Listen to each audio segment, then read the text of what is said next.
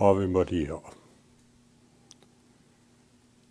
Whenever you cross the border of one of the American states, the first sign you see is "Welcome to Massachusetts" or "Welcome to New York."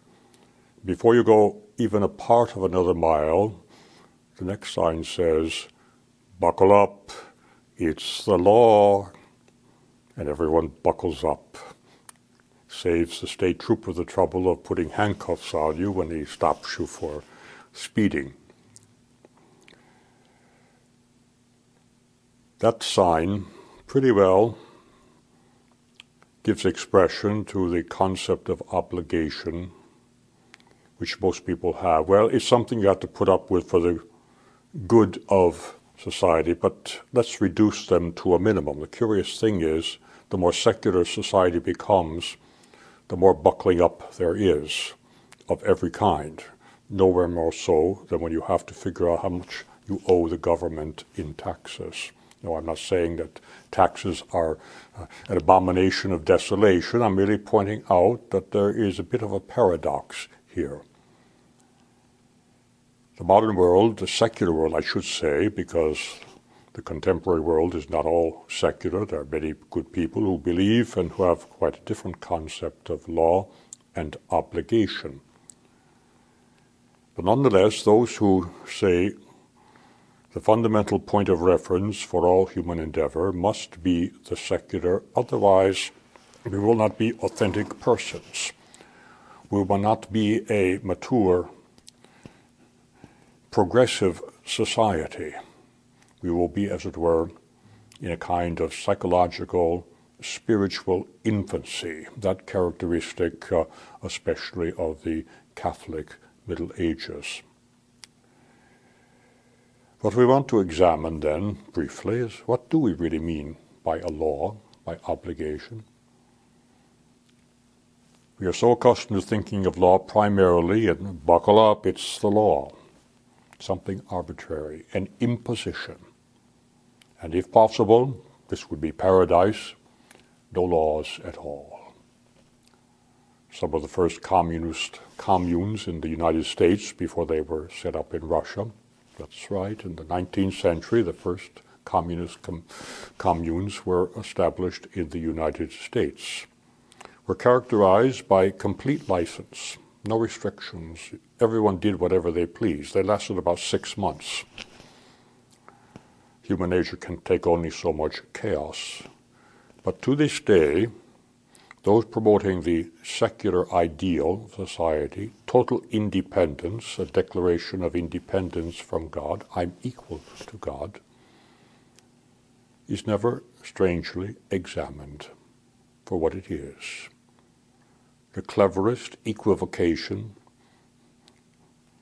the cleverest form of double talk that was ever invented, precisely in order to get around what used to be called humility. Blessed John Duns Scotus saw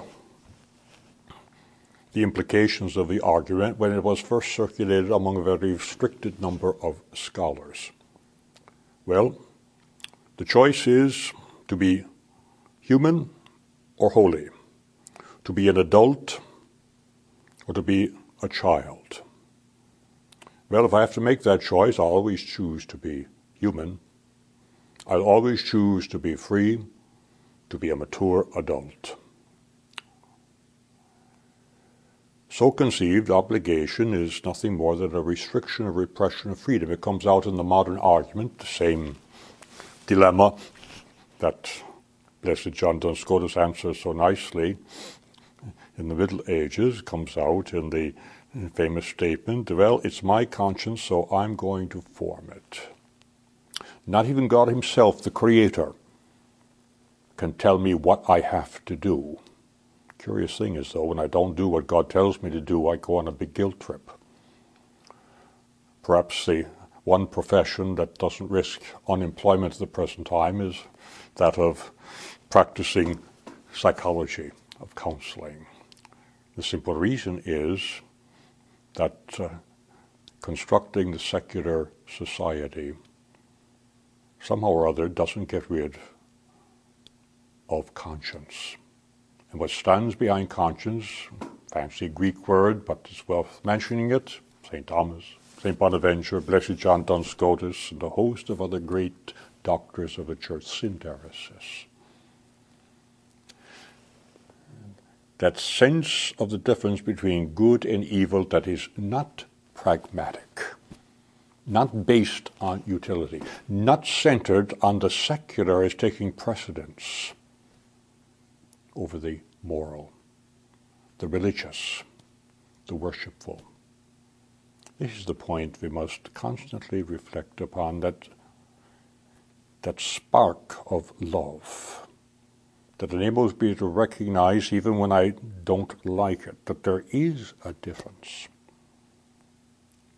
between seeking what is merely a matter of contentment, of passing pleasure, and a desire for genuine happiness.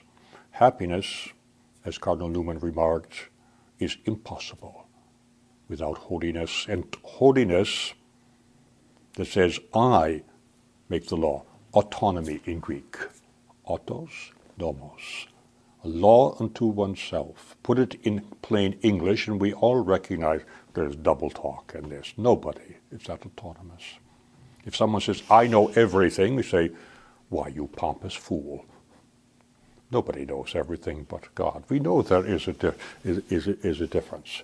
But what we don't willingly examine are all of the equivocal phrases which lead us to think that somehow or other, if I don't control my conscience, if I don't determine the rules, I'm not a person.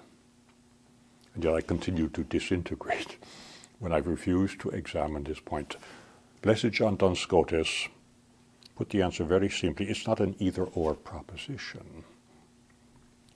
Rather, it is a question of being happy and holy. We may do that on our terms. That's pride. This is what the serpent suggested to Eve, and Eve went along and persuaded her husband. Or we may do it humbly. This is how the new Adam and the new Eve did it.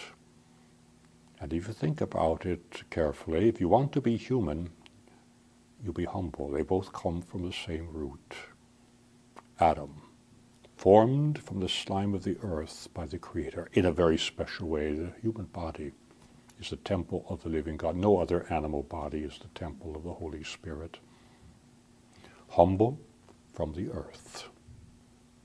But with what a stupendous dignity. God, who is completely independent, this is a mystery to us, each divine person is independent, and yet they are perfectly united. We couldn't imagine that. We say, if I were infinite, I wouldn't be completely united, I'd be boss. He became dependent on the Virgin Mother. That's the mystery we must reflect upon, and then we shall see all the rest. If you love me, keep my commandments. It's not an imposition. The more I am obliged, the greater my holiness, the greater my happiness. Instead of saying, buckle up, it's the law, say, instead of saying thank you, use the old English phrase still used in Spanish, much obliged. And the more I'm obliged, for instance, by taking a vow of religion, the greater will be my love. Obligation and love are not opposites. Obligation is that which guarantees the perfection of love. Ave Maria.